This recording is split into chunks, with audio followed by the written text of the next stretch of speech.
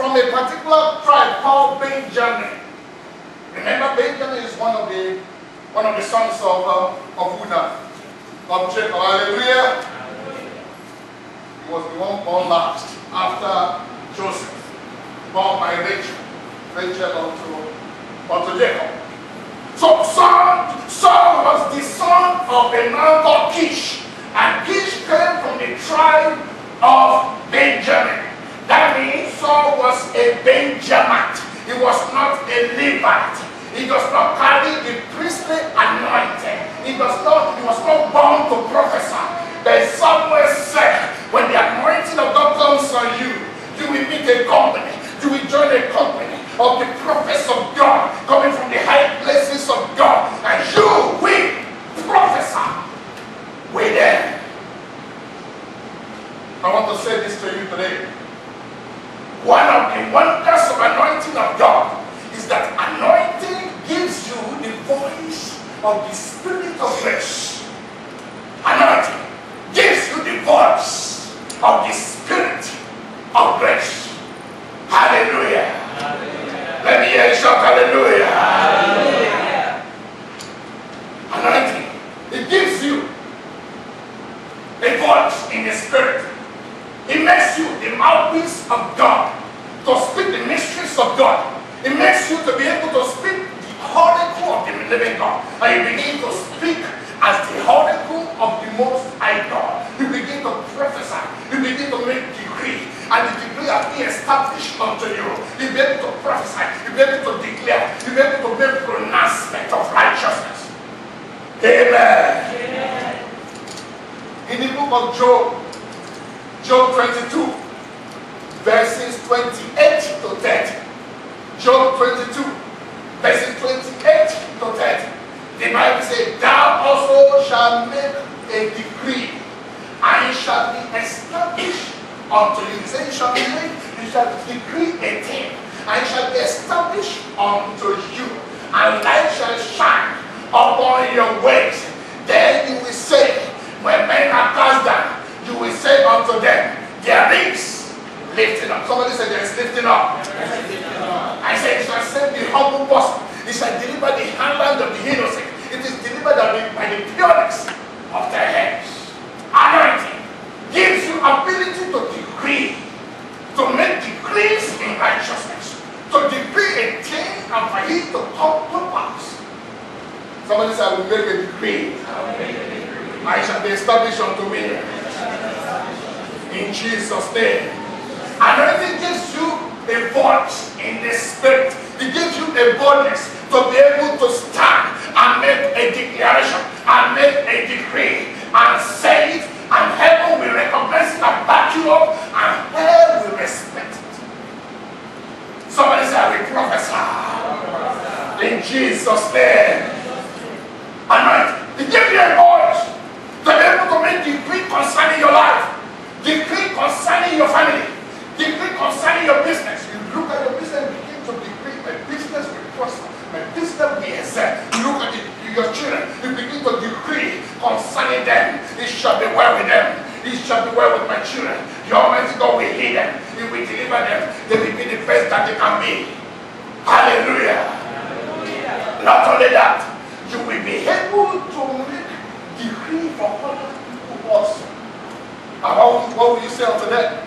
You'll be able to say unto those who are fallen. You'll be able to say unto those who are downcast.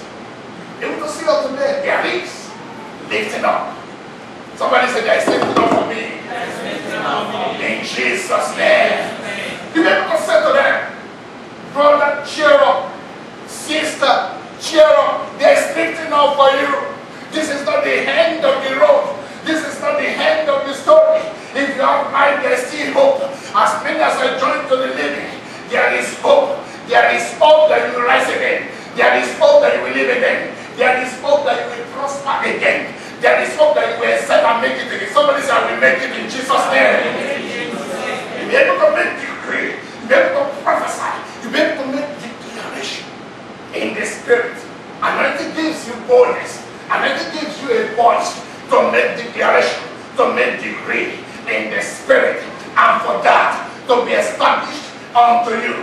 That was what happened in the book of Ezekiel 37, verses 1 to 12, when the Spirit of God carried Ezekiel in the Spirit and took him to a valley full of dry bones. They were all dry. He said, no, they were very many and very dry. That signifies hopelessness. He took him to a valley of death.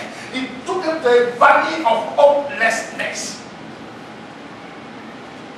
The Spirit of God took him there. Said, look at it. Look at it. Bones all over. And these bones were dry. And these bones had no strength in them. And these bones were decaying. And these bones were scattered all over. In his open display of being. And the Lord spoke to Ezekiel. Say, Ezekiel, can these bones live? And look at that man. The man of wisdom. He said, God, I don't know. No matter possible this one can live. But God, you know it. You brought me here. You know if these bones can live. If this bone can be revived. If this bone can become flesh again. If this bone can become the army of the Lord. Then the Lord said, talk to them. Prophesy upon these bones. Say to your neighbor, prophesy. Say, prophesy unto the dry bones. Hallelujah. Hallelujah. Praise the Lord. Hallelujah. Ezekiel prophesied as the Lord has commanded him. And heaven responded. And a mighty army was raised from the valley of the dead. Hope was restored in the valley of hopelessness, because a one man responds to the commandment of God. Say, prophesy. Or say to your neighbor again, prophesy. Prophesy. Prophesy. After he prophesied, ladies and gentlemen, miracle happened. Wonders took place. Anointing gives you a voice in the spirit that devil recognizes. Or he knows when you are talking. He knows when you are speaking. If you are truly anointed of God, he knows to give you your room, to give you your space. He knows.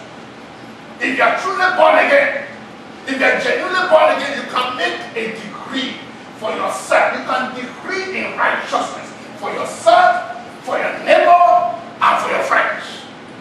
Hallelujah. Hallelujah. Somebody said, I will speak like a king. I will speak like a king. I will make decrees like a king. I will make decrees like a king. And those decrees will be established in Jesus' name. You now become a voice of strength to the weak. You become a hope to the hopeless. You become the voice to the voiceless. When you begin to make decrees for others, not only for yourself, make decrees for others. Somebody shout hallelujah. Hallelujah. If you are born again, you are Holy Spirit filled, the Spirit of God lives inside of you. Then you can make a decree. And that decree will be established unto you. You have the key. You are authorized by God to make decree. Because Jesus gave you the key. He gave you the key of the kingdom to unlock the kingdom of God. In the book of Matthew,